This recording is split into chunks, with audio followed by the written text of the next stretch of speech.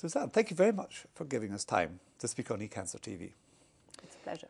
You're a big breast cancer specialist, so tell me about the hot news around triple-negative breast cancer. It is this hot, isn't it? Yeah, I think the most interesting part of the triple-negative breast cancers is that they are not an entity for themselves, but they have a high heterogeneity. So yesterday we heard a fantastic presentation of Professor Viale, for instance, where he showed us that depending on the starting point, how you analyze breast cancer, you find triple-negative breast cancers, triple-negative according to the immunohistochemistry, which are not basal-likes. If you analyze them afterwards according or with the help of genome assays, and if you start to analyze breast cancer with the help of genome assays, you find a lot of basal-likes who are not triple-negative according to the IHC. And I think until now, in any case, this is a very new entity of breast cancer we are dealing with, and we have until now not really an idea how to treat these women who show up with this cancer, sort of cancer. But I think the new thing for me on this conference is that even among this group of triple-negative, we have a whole different group of cancer.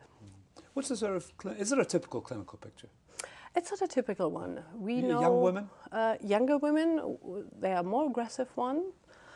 We know now around 10 to 15% of the breast cancers are triple-negative ones, so-called triple-negatives, whatever it is, because we had a very nice discussion yesterday about this, even this group, how to call them. And these are young women. These are women with aggressive cancer. These are women with cancers who tend to metastasize to brain and to the viscera, not to the bone like other cancers. And that's why we have a very high pressure to help these people. And we don't have any endocrine therapy for them, logically, because they are negative for estrogen and progesterone. It is curious to call something by something they aren't. In other words, yes. Negative. I mean, it would be very satisfying if we could find some sort of marker. Do you think that that this is going to be resolved by splitting them up even further? And we'll have 2, 3 different subsets of triple negatives this time next year, or the ECCO conference in 2 years? I think so, because there's a very interesting new group of substances, the PARP inhibitors, as you know. And these PARP inhibitors work in patients who show up with mutations in one of the breast cancer genes, BRCA1, BRCA2. And some of the triple-negative cancers have the same, image. They show in the same way, like BRCA1, BRCA2 cancers.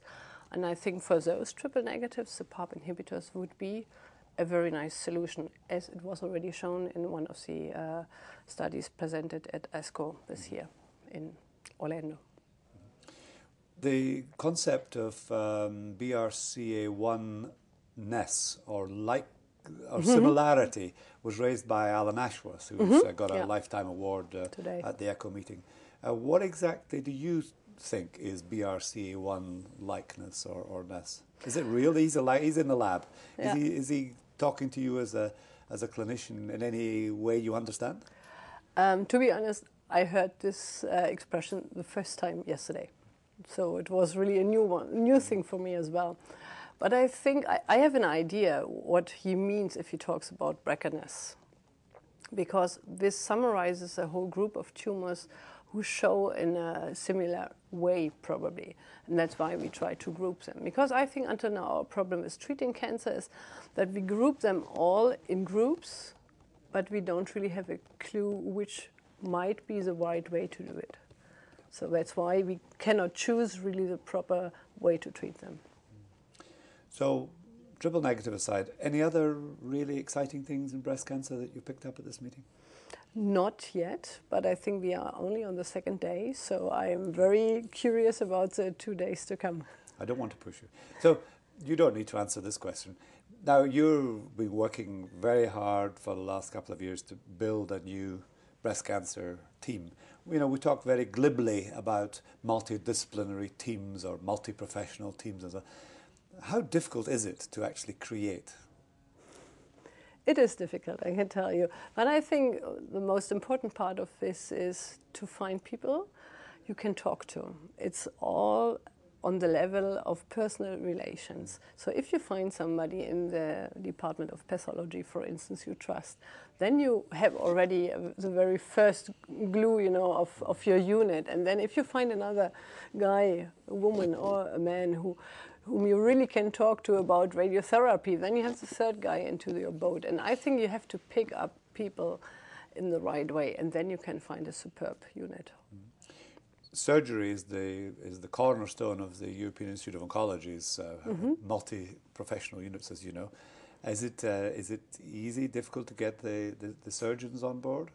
This is not a problem in Germany, because in Germany, as you know, probably the gynecologists do the surgery of breast cancer by themselves. So we don't have really tight relations to the surgeons, only to the plastic surgeons, of course.